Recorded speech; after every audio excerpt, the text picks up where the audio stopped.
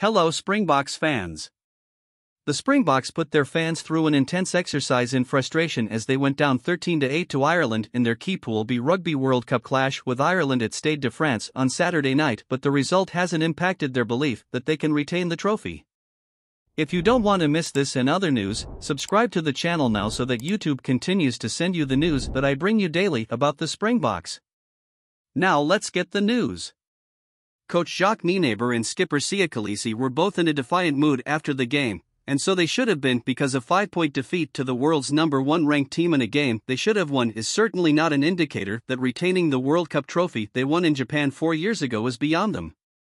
The Boks now look likely to play hosts France in the mid-October face-off between the 4 top teams in the world, and only time will tell whether that means they are condemned to an early exit or whether they are going to be party poopers by knocking out the hosts early, while Ireland, by holding their nerve and winning the big moments, may have inherited a poison chalice. Of course, Saturday night's result does introduce potential jeopardy for the champions when it comes to advancing out of their group. If Scotland beat Ireland in the final round of the pool phase, it could mean that the Boks face the ignominy of going home before the playoffs for the first time in their World Cup history if they don't get full points against Tonga. Yet while the pressure is on them, the reality is that the Boks won't be waking up at the start of the new week feeling any different from how they did before Saturday's game. Everyone knows there isn't much to choose between the top 2 ranked teams, and the Paris clash demonstrated it. The Boks could so easily have won it despite missing out on 11 points from the tee and being on the wrong end of some dodgy calls from referee Ben O'Keefe towards the end.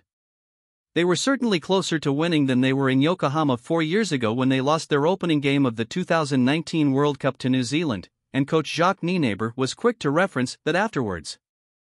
In 2019, "Did you think we could win?" he said when asked post-match if the defeat had dented his confidence that the team could retain the Webb Ellis Trophy. "We are in this competition to win, everyone is here to win. We played against the #1 team in the world and we lost by 5 points. We had a chance in the 79th minute to win, but we didn't take it. The bottom line is Ireland were better, but the margin was very small. We must work at things that didn't work, and if we can fix them and have a bit of luck, we can win the World Cup. We didn't lose the game in one department," said Kolisi. "We gave away 12 penalties, often at the breakdown.